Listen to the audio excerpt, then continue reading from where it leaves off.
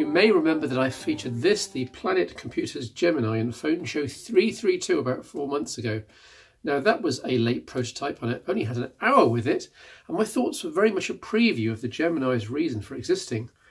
I've now had a retail Gemini for a few weeks. In fact, I've had two here for a bit, one from the first batch of 1,000 and one up in the 4,000 region. I only mention this because the first units off the production line had a softer keyboard feel that many people found too wobbly. The newer unit was much better, not as firm as the original Scion, but still solid enough to bash away at 50 words a minute, also with practice. As it turns out, there's a DIY fix for those softer keyboards on the first 1,000 Geminis made, and I was fascinated to see an expert fitting a new key map before my eyes. It took him 30 minutes.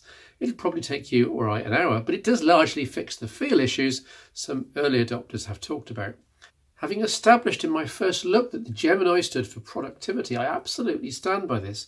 Having a pocket computer with landscape display and proper keyboard puts you in a very different frame of mind than when staring at a portrait glass slab. So you'll gravitate towards note-taking, email, sorting out your finances, web browsing, and so on. The Gemini can play games, but not all of them. The odd screen orientation confuses some titles. And it can deliver media, so YouTube, Netflix, Prime Video, and so on, with the propped-up 6-inch display obviating the need for a stand of some kind. But the stereo speakers have limited fidelity. This really doesn't seem the Gemini's strong suit. Media generally is a little underwhelming on this unashamedly non-consumer handset. Music benefits from a 3.5mm jack and a very loud DAC, but you can tell that corners have been cut. In terms of shielded electronics, between songs the amount of electrical noise down the line is horrifying.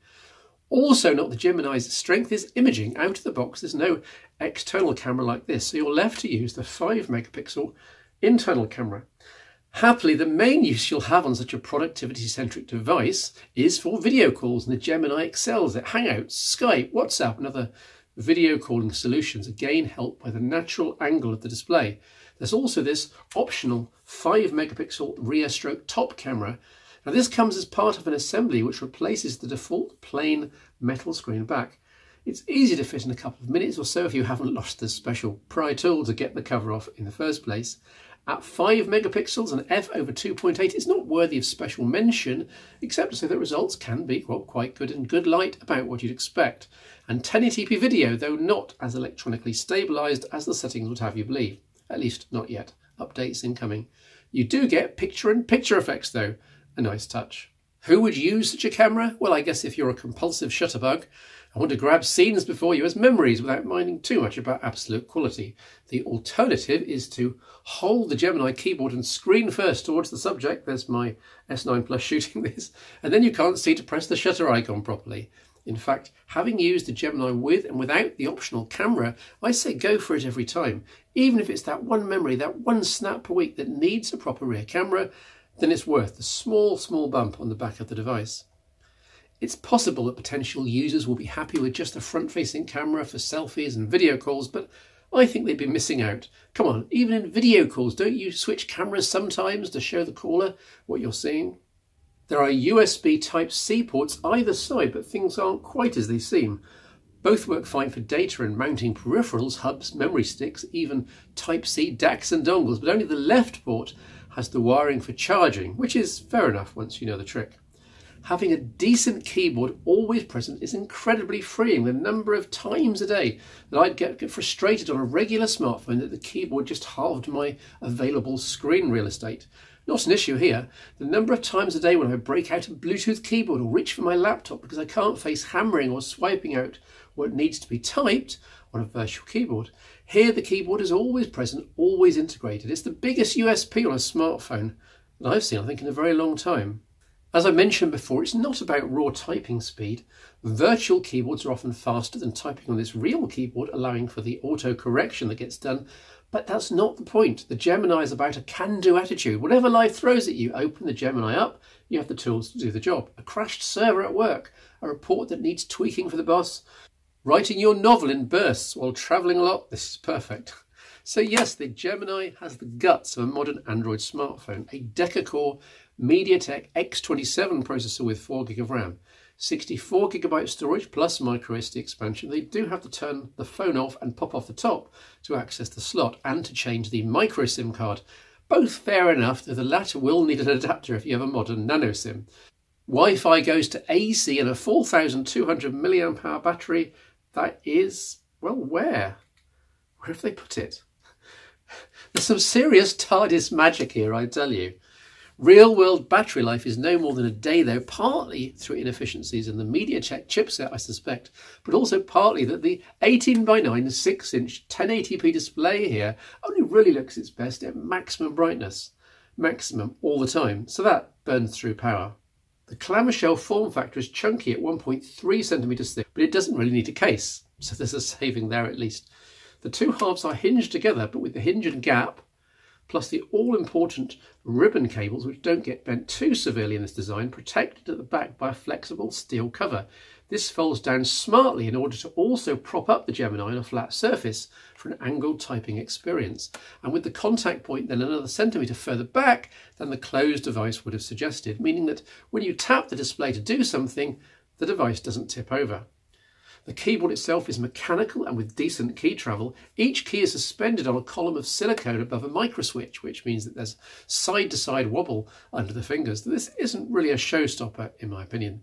The only real issue is the spacebar. A 2-inch wide key with only one switch means that despite the wire supports, hitting the ends of the bar don't work. You need to bash it somewhere in the middle. You learn to do this quickly. Planet Computers has gone with a very stock build of Android, meaning that updates should be quick and relatively timely, within a few months of Google, though it's too early to see the track record here, obviously. The main additions are the Planet Computers customizable shortcut bar, which can be popped up at any point in the interface, mimicking the original Psion palm tops, of course, switching to your most commonly used applications.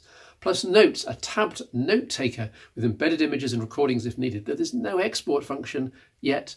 You have to share via traditional Android means. Function hotkeys control many Gemini functions. You get key shortcuts for settings, taking a screenshot, media playback controls, microphone muting, recent apps volume, brightness adjustment, emojis, Google Assistant, plus every punctuation symbol you'll ever need. Handy having so many keys, eh? What you don't get are NFC or biometrics. Of all the differences here from a modern Android flagship, the lack of these two, especially a fingerprint scanner, might be the biggest showstopper for someone looking to use this as their only device. Where might such a scanner be? Well, maybe in the spacebar, like on the BlackBerries, maybe in the Google Assistant button on the side. Both would work. The Gemini closes like an old spectacles case with a satisfying snap, and with magnets holding it closed against the sprung pressure of all the keys being compressed. It's really quite clever. It's a system that works well. With the steel exterior panels and the screen tucked away, you take phone calls on the Gemini using a system of LEDs and the multifunction button on the right edge. Essentially, the LEDs flash and animate. This means the wife's calling. She can wait. Sorry, dear. According to your assignments in the supplied Ledison utility. Pressing the button picks up the call, obviously, and you know what, it works brilliantly. Thankfully, you can get quite creative. Night Rider, anyone? It doesn't matter which way up you take a call. There are speakers and microphones at both ends. You just pick it up and talk, and the device works it out. Obviously, for notifications, anything else, you open up the Gemini and deal with them properly using the full screen and the keyboard. In theory, the multifunction button is also a quick way to talk to Google Assistant when the device is closed, so you don't always have to open it right up. How tall is Big Ben? Unfortunately, there's a glitch in the current software, so you have to open it up to hear the answer. 96 metres. Which rather foils the point. It's mirrored by function space when the Gemini is open to save you fumbling on the side. It'll be fixed in an update. There are options to configure the Gemini to dual boot into various Linux distros or even Sailfish OS, but that blows out the over-the-air updates, isn't really recommended for most users, and is a very geeky story for another day.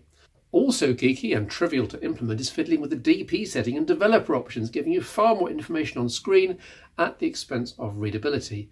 You can even root the device and ditch the navigation bar. Do both, and with good eyesight, you've got a miniature Android laptop that can do anything and go anywhere with you. So I have to ask, just how geeky do you want to be with this? Now that the original Indiegogo campaign is over and virtually all Geminis have been shipped to backers, the unit is on sale for £600 including VAT in the UK, which is pricey, but then this is rather specialist, and for what it does, it has very little competition. The closest might be the new BlackBerry Key 2, which will be in the next phone show, but that's not really the same. There's a lot here that shows promise for the future. I've no idea how a Gemini 2 might be financed or sold. I'd love to see enough people buy the original that a successor becomes viable. Personally, I'd like to see a wider AMOLED screen, NFC, better spacebar with integral fingerprint sensor, backlit keys, better optional camera, better quality control all round. All of this is, I think, doable, and I'd pay an extra £100 for the privilege. In the meantime, if you, like me, felt your heart skip a beat when the Gemini unfolds and you see what's inside, ready for action, then however many caveats I just went through, this might just be the productivity booster you've been waiting for. It's certainly the geekiest fun you'll have in 2018.